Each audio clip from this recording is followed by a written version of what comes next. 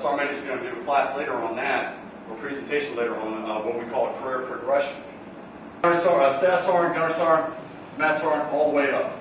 We have non-commissioned officers with the corporals and sergeants, E45, and then E6 splits again, and you become that staff, because now you're part of the planning process. You go non-commissioned officers to total force, so that you can kind of figure out what percentage of non-commissioned officers you want in your service. You hold everything together and make sure that all the pieces are doing what they're supposed to be doing. He's done his education. It's time for him to go to the next level. He wants to become an E8. Well, there's 2 E8s.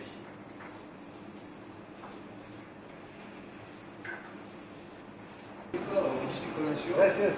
So you have a logistical NCO, and also you have a first sergeant. Yes. Both of them are logistical. If you want to be an entrepreneur, you can go down that route. If you want to go to college, you can pursue that route. If you want to do something vocational, like go work in oil rigs or whatever the case may be, we'll provide that information to you too.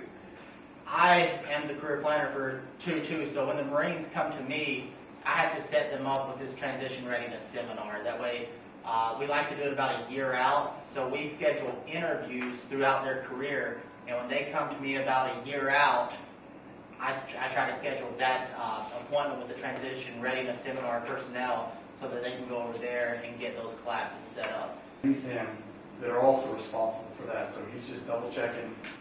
Right here, it's just a structure. The structure of the NCO. As you look, we got the private. He has no rank insignia, and it works its way up. Private first class, master corporal. We talk E1, E2, E3. It kind of illustrates that up on the board for you. Because when you go to BAM Sys, you look at it. Everything BAM Sys was developed for the infantrymen. Was what it was developed for.